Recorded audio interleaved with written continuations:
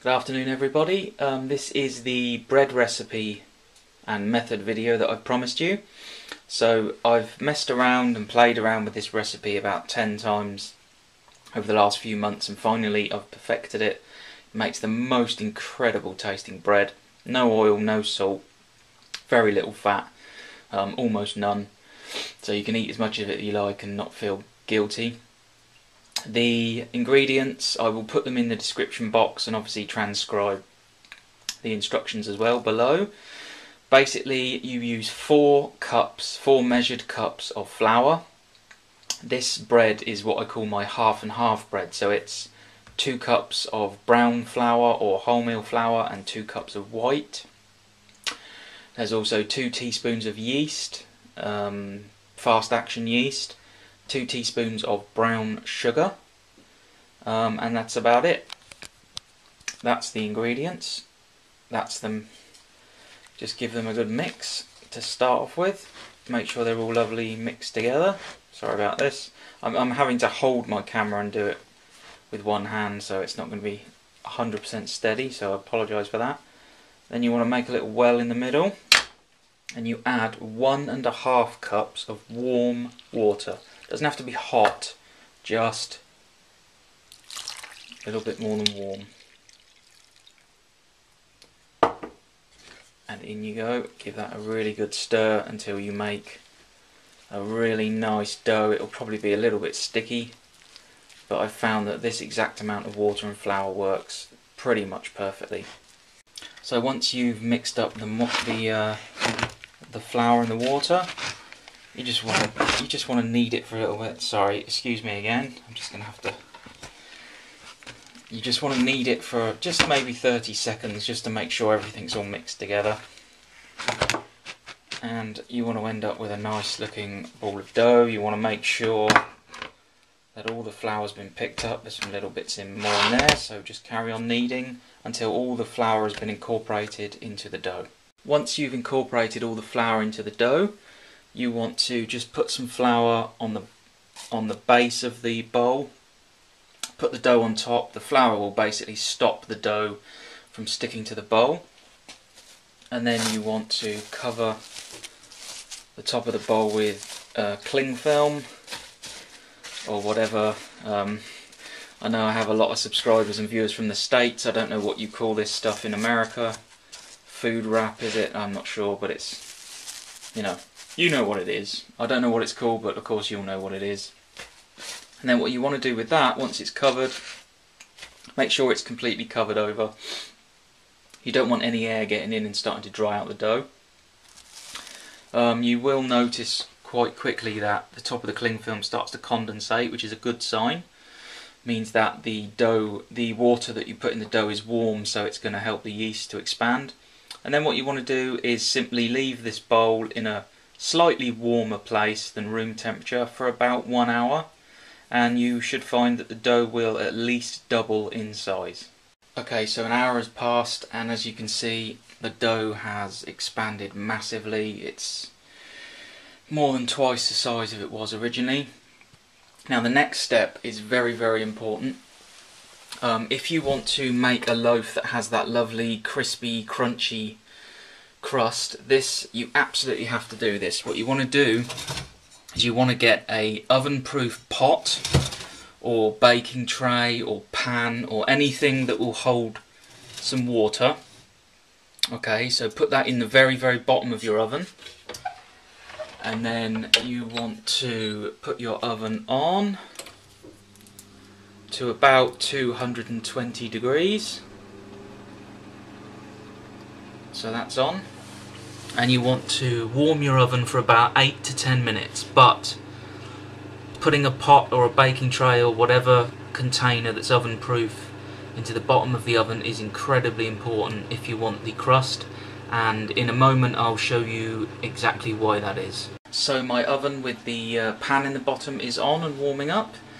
The next thing you want to do is you want to liberally sprinkle your baking tray or your loaf tin with some flour, so that the moist dough doesn't stick. Obviously, I'm using this tray because I like to make a loaf that's this size. It's kind of long, Obviously when it's in the oven it's gonna rise a great deal. You can use whichever baking tray you want, make whichever shape you want. You can make a dead square loaf in a proper loaf tin.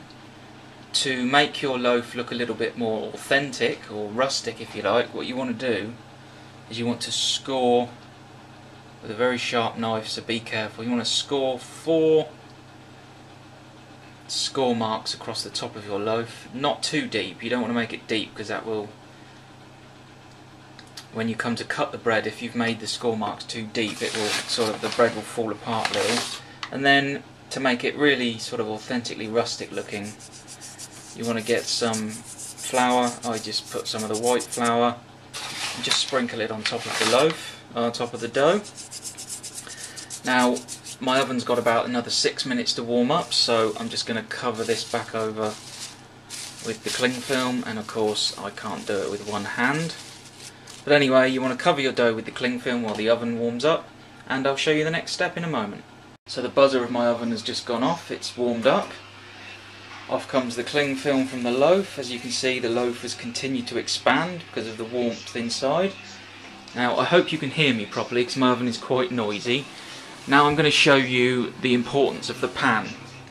If you want that professional baker crust on the top, what you then need to do is you want to take 1 cup of water. This is a measured cup, and you need to be very, very careful. I should have an oven glove on, I know, but you know, I'm just going to do this to show you. You want to pour the water, 1 cup of water, into the pan or tray, whatever you've got in the bottom of your oven. Close the door. Now what will happen is the heat inside the oven will cause the water to evaporate and cause a little steam. That steam is what will give you that incredible oven, you know, bakery style professional crust. And when you take the bread out when it's finished, you'll be amazed just how crusty the top of the bread is. So I know I've said this before, but I'll say it just one more time. If you want that crust, putting that pan or tray in the bottom of the oven with 1 cup of water after it's warmed up is so important. Right, so in goes the bread, and what I'm going to do is, because I'm getting used to this oven, I'm going to set the timer for 12 minutes, and what I'm going to do is I'm going to cook it on that side for 12 minutes, and then I'm going to take it out and turn the tray 360 degrees so that the side of the loaf that's currently at the front by the door is then facing the back, and that will cook the bread all the way through. Now obviously different ovens have different, you know, they heat up more quickly, more slowly, they heat differently, so you might want to play around with the time when you do this for the first time. And there's the loaf straight out of the oven. Looks really good, nice and crispy. You can see, I hope you can hear that, it's just really crispy and beautiful, and the flour looks great. Looks like a really good bakery, you know, authentic bakery loaf. Now, for you to test to see if it's absolutely done, it's a very simple way. You take a knife, very sharp knife, or even better, I don't have it at the moment, but a meat skewer. What you want to do is you want to choose the fattest part of the loaf, just about here, and you want to push the knife, oh lovely crispy, all the way through. Hold it for a couple of seconds, then pull it out. Now, I'm not sure you can see that very well. Let me try and, no, it's not a great, I apologise, but you can't see it very well, but there is a kind of slightly damp, actually no, that's quite dry, so that's, the tiny little pieces of dough on there, but it's quite dry, so that's fine. So that basically means my loaf is cooked. If, when you pull your knife out of the loaf, your knife has got lots of, if your knife is very wet and it's sticky and you can see larger bits of dough on it, and obviously the bread hasn't cooked all the way through, so you might want to put it in for another couple of minutes. But I did that on each side, turned it 360 degrees on the same time, and that's come out pretty well. So it's finished, it's baked, and there you go. There's the loaf. What I'm going to do for you is I'm going to cut the bread, and you'll see how crispy it is and just why you put that pan or tray in the bottom of the oven with a cup of water. So let's see how it cuts. I hope that my rather puny microphone in my camera can pick up the sound so you can see how crusty it is.